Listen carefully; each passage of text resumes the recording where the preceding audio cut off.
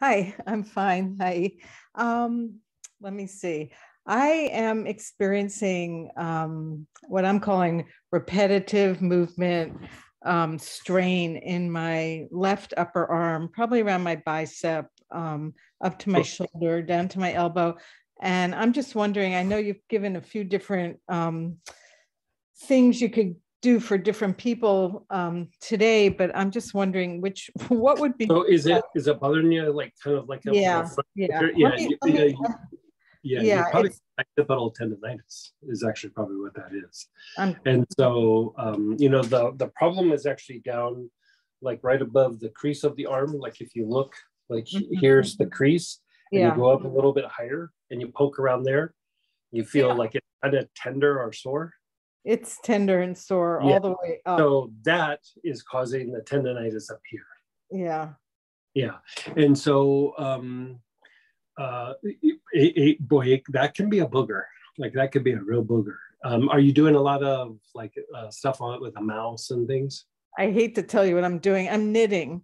And that could be a little bit aggravating, but I mean, it's from time to time, just take a stop and just stretch the arm out when you're knitting. I don't think you need to stop, but I would use. I would probably use like some forms of like pepper. Let me look something up here real quick.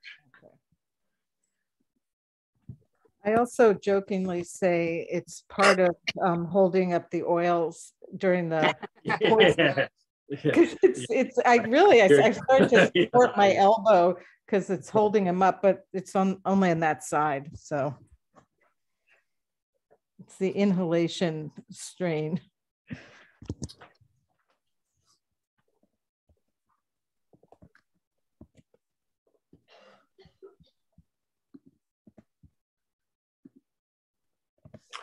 Okay, so let's have you use some form of like pepper or basil or Palo Santo. Do you have any of those? Yeah, I have. I think I have all three. I have pink pepper and pepper supreme.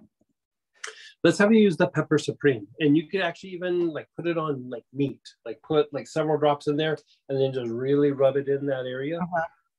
And then, eventually put a little bit more on and then rub it more up towards the area. The spot up here, helichrysum can go a long way, just even a few drops in a neat application and rub it on the sore spot. That's always good for tendonitis.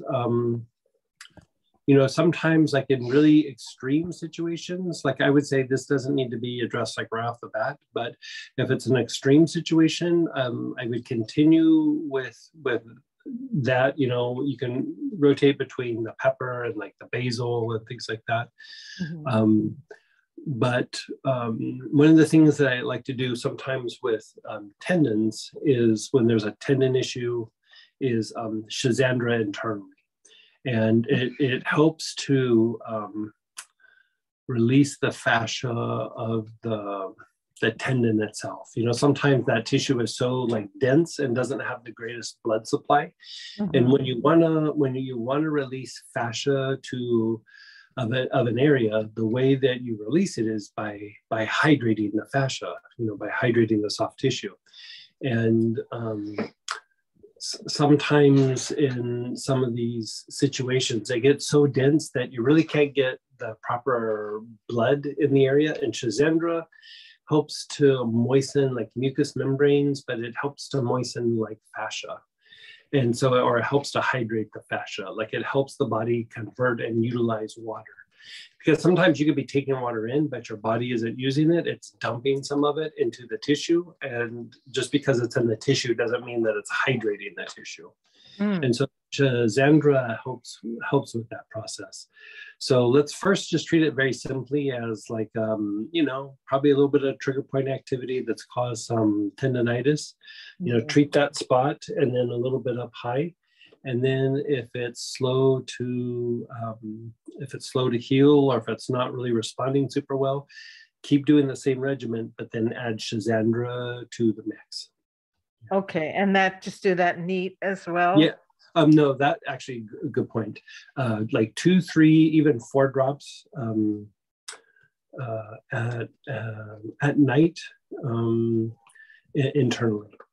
And actually going back to Deborah, if you're not responding to some of the things we talked about for your sleep, let's have you even try Shazandra at night, right before you go to bed. But do the other things first. And then if you're still not sleeping well, do that. And so coming back to you with your thing, the Shazandra would help the tendonitis, but it would also improve sleep quality. You know, so you could take it during the day, but if you take it at night, you'll get a lot more bang for your buck. Like it will help the tendon and help you just like conk out. I can use that too. Yeah, who can't? Like, you know, I feel I sleep good sometimes. I still take it just to make me sleep deeper and longer. Mm-hmm. Yeah, great. Yeah. Thank you very much. If it doesn't respond like within the next week, bring it to my attention. Okay. Like it should start to change almost within a treatment or 2. Okay, great. Thank you. Okay, you're so welcome.